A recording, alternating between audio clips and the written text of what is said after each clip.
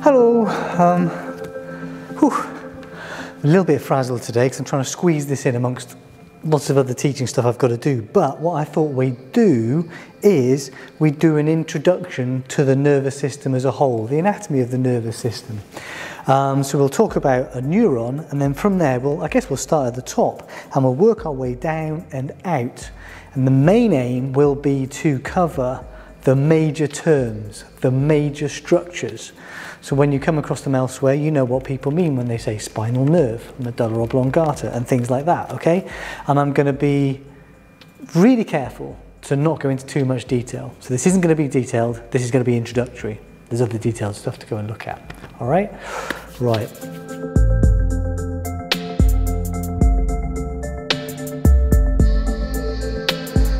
Pipe cleaner. So, pipe cleaner, that's an idea.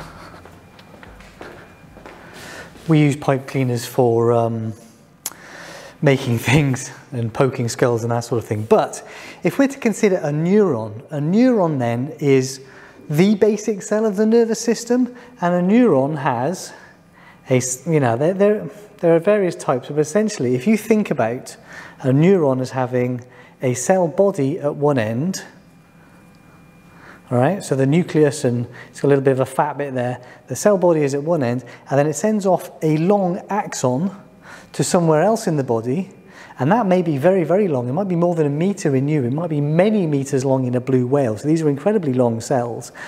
But a neuron sends an axon down to meet another neuron, or to become a receptor for something, or motor to something, like trigger a muscle contraction or something like that. And that is what the nervous system is largely made up of, and that is the cell and the shape you should be thinking about when we're thinking about the wiring of the central nervous system, the neuron. There are other cells in the nervous system. There are lots of supportive cells and connective tissue cells and fat-producing cells and all sorts of other cells, but functionally, that's our guy, all right?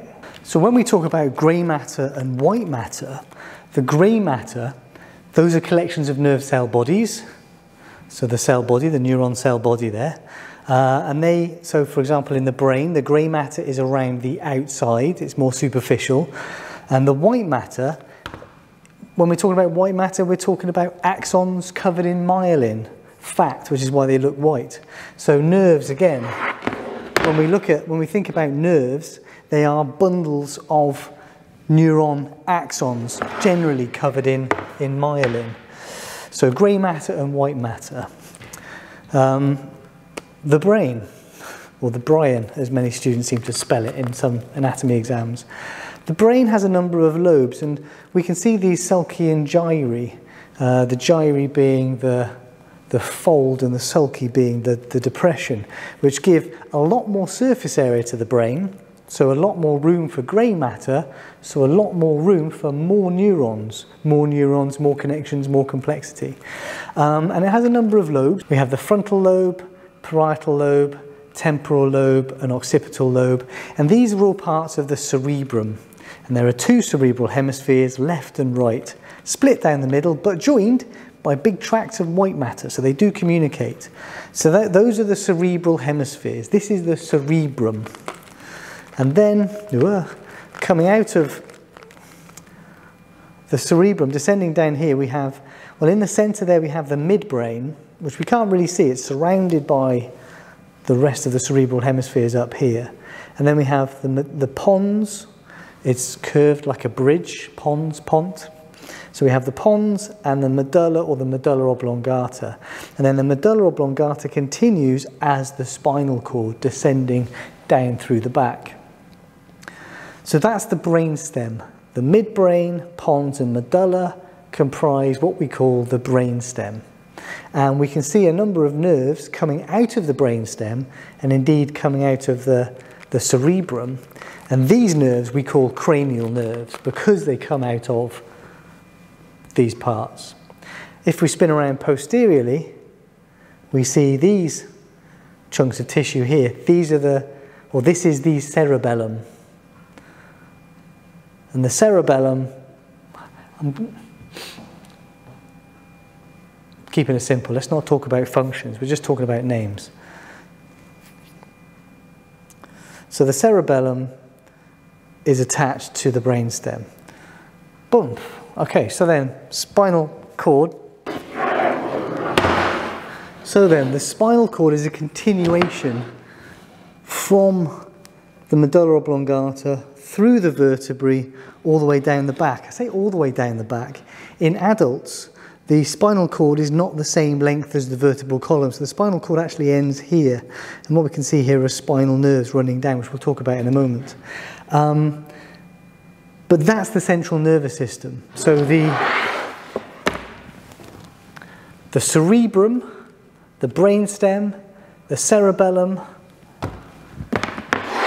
and the spinal cord are the central nervous system, which is commonly abbreviated to CNS.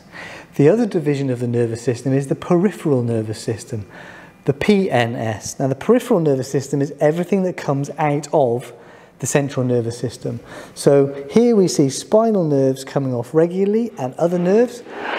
Those are all parts of the peripheral nervous system, and those cranial nerves that we see here are also parts of the peripheral nervous system. All right? So what's a spinal nerve then? Well, a spinal nerve is a nerve that leaves the spinal cord and passes off to somewhere else in the body. Now, we've talked about all of these things in more detail elsewhere, so I'll leave that to those videos. But remember our basic building block of the neuron. A spinal nerve then is a collection of lots and lots of neurons. Some of them are sensory and some of them are motor. And they're all bundled together. And the reason they're running together as a spinal nerve really is because they're all going to a similar location. We're a segmented animal, and we can see that these spinal nerves are showing us those segments. Those segments are most obvious in the rib cage, but they continue elsewhere throughout the body. And sometimes those spinal nerves come together. So this is the brachial plexus forming up here. These are the nerves that are going to supply the upper limb. We can see these spinal nerve roots coming together very soon after they leave to form new nerves, because by coming together they're forming, new structures. Anatomists like to name everything, so we'll give those new names. And then they change and link and change and blend and join and eventually form the major nerves of the upper limb. And the plexus then, a plexus is, it's like an organisation of wires. It's like wiring. The nerves are all crossing over and joining and forming new nerves, but there aren't any connections in there. It's just cabling. It's just cable management. That's a plexus. Whereas a ganglion, which is what we're seeing here, a ganglion is a collection of neuron cell bodies outside the central nervous system.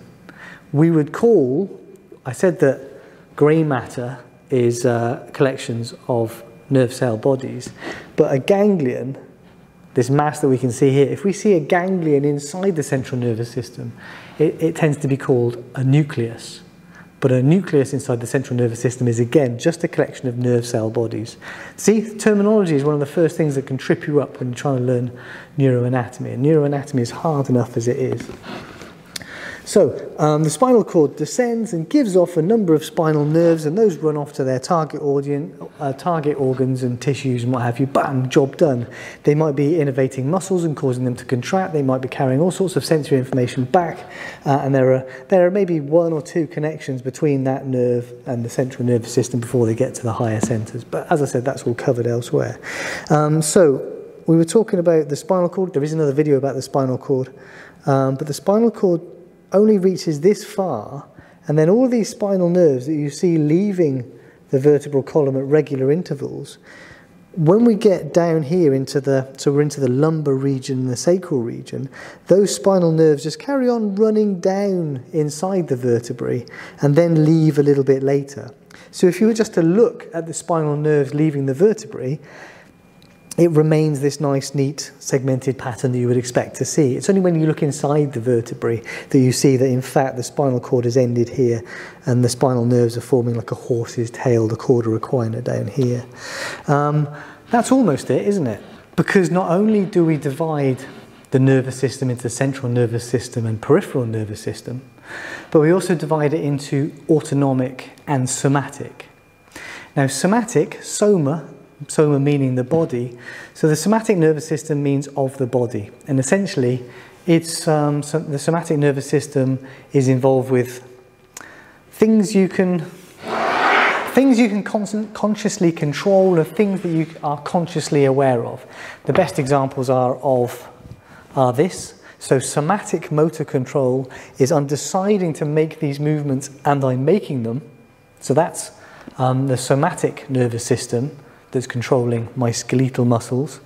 And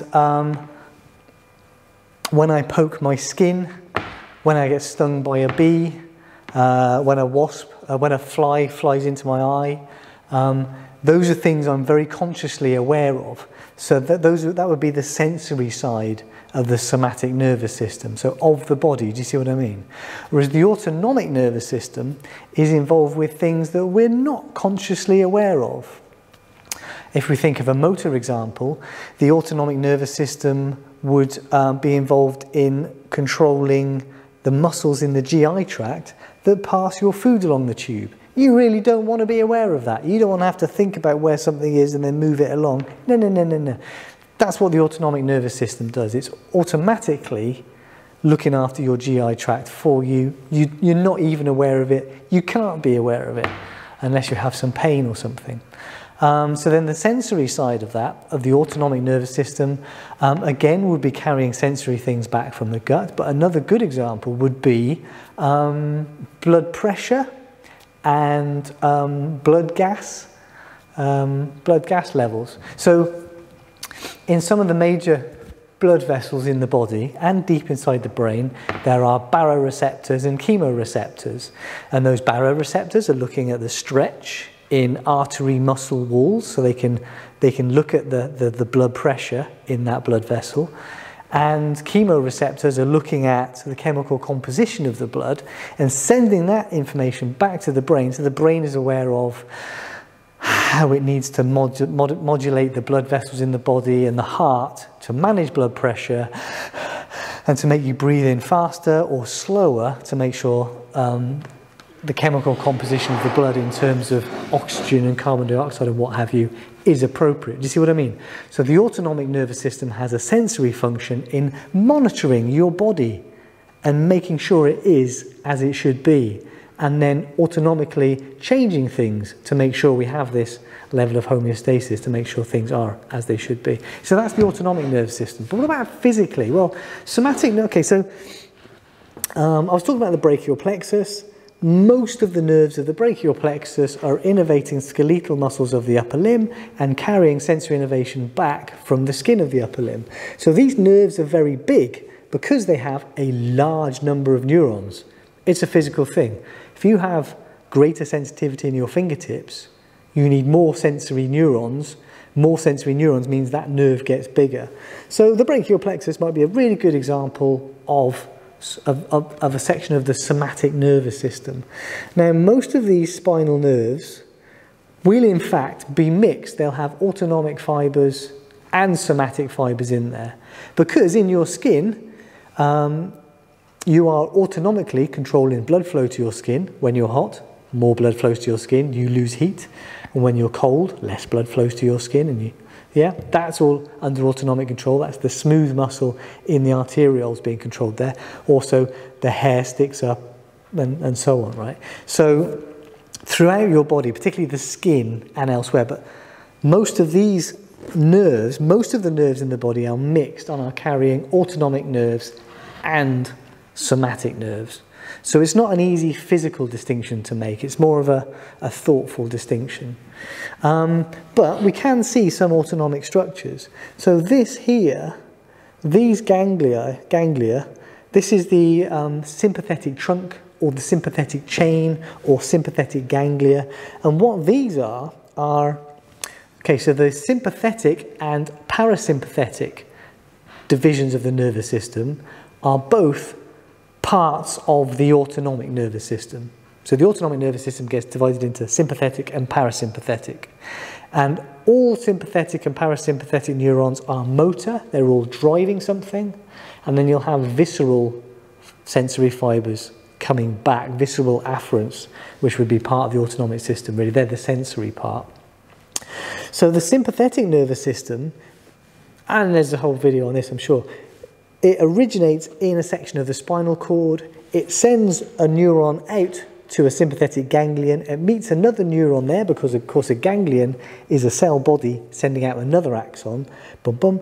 So we have a collection of sympathetic nerve cell bodies here, and then the sympathetic neuron from the ganglion runs out with another nerve usually to get to wherever it's got to go.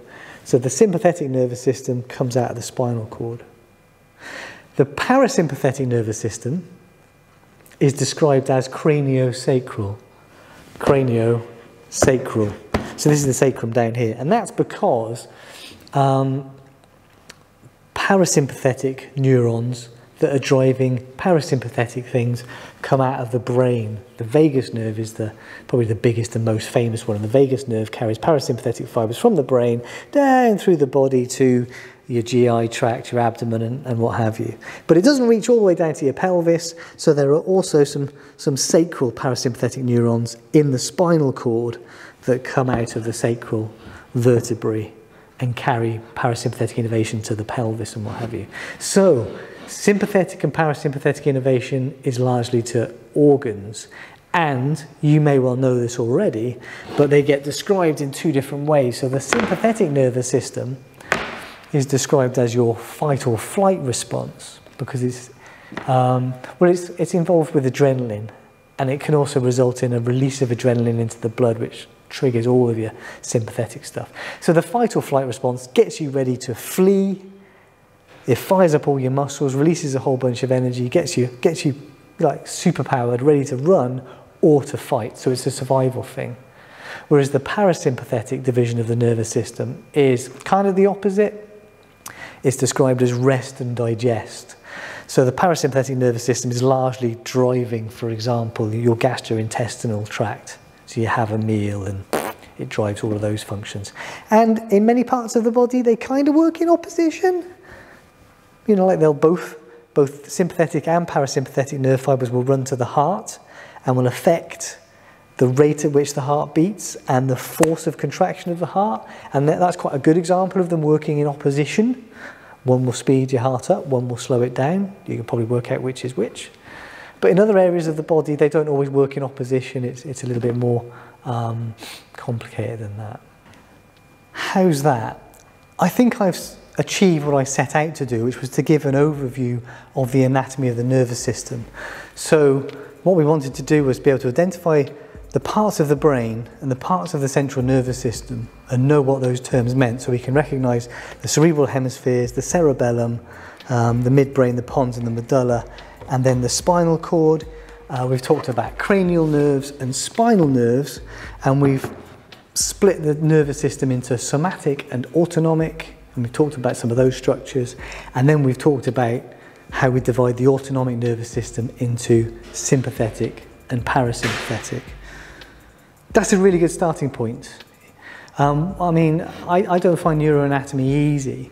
And what I try to do when we're teaching students here, because some are very good and some are not very good, and some, you know, as they find it difficult, what I'm trying to do is just try and get everybody up to the same level, and then when we're all on that same level, we can add detail and add detail and add detail slowly. But if you don't get up to that initial level, the rest of it just gets really patchy. All right. Right, I better go get ready for my next thing. So I'll see you guys next week.